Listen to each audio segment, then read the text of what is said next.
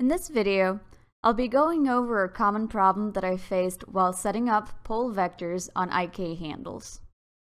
You can see that here on my scene, I have two joint chains, which are pretty much the same, except that on the second joint chain, the one that's currently selected, the elbow has orient values not only on Y, but also on Z. For you to have a better idea of what I'm talking about, I'm going to go ahead and select my arm, elbow, and wrist binds for the lower chain, and also the same joints for the upper chain. I'm going to bring up my attribute spreadsheet, and here you can see all the values that are relevant in this situation.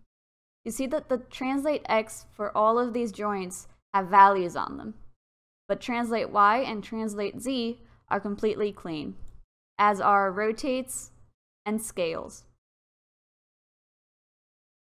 Now, the main thing to pay attention to here are the joint orient values. You'll see that for my first chain, there are joint orient values for X, Y, and Z for the arm, and then only for Y on my elbow bind, and no values for my wrist bind. For the second chain, however, you'll see what I was talking about before. There are joint orient values for X, Y, and Z for the arm, but the elbow also has orient values for the Z axes. This means that this chain is not on a single plane, unlike this one. Typically, it's good for you to keep your arm and leg chains like this first example we have here. But sometimes, because of the way things are modeled, or whatever reasons you might have, you may need to have that second orient value.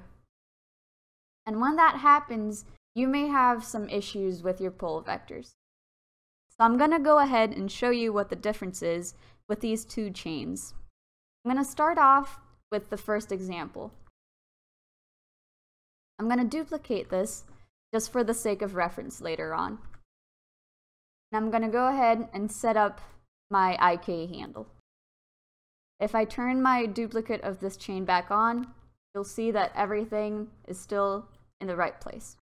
And then I'm going to go ahead and reset up this locator over here. All I did to place this was I snapped it to the elbow bind on this chain, and then I moved it back. That's all it is. And then I'm going to go ahead and select that and the IK handle and use a pole vector constraint. Now you'll see that both versions of this chain are still on, and they both match. They're exactly the same, and the pole vector also works. Now if I try using the same method on the top chain, again, I'll duplicate it for the sake of reference, hide it for now.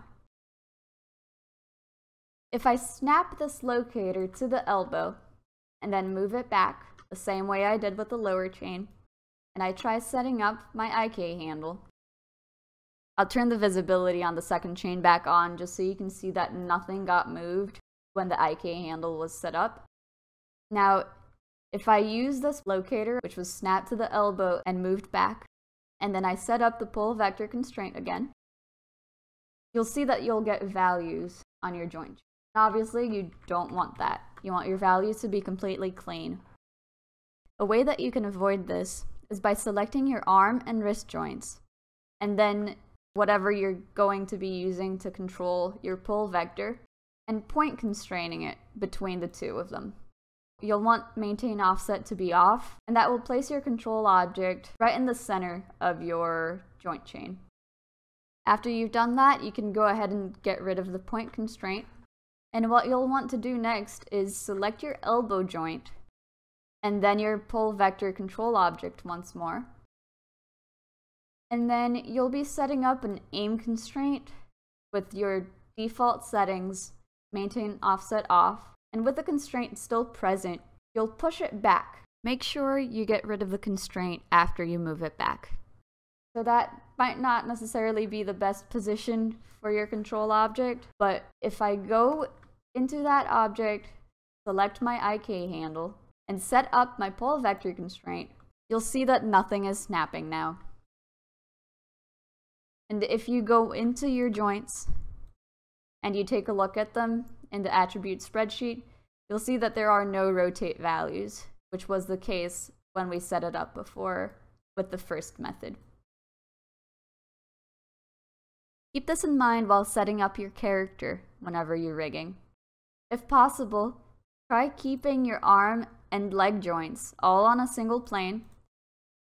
Now, if for any reason you can't avoid having a second orient on your joint, you can use this method to make sure that your chains won't get any values on them or snap in any way whenever you set up your pull vector.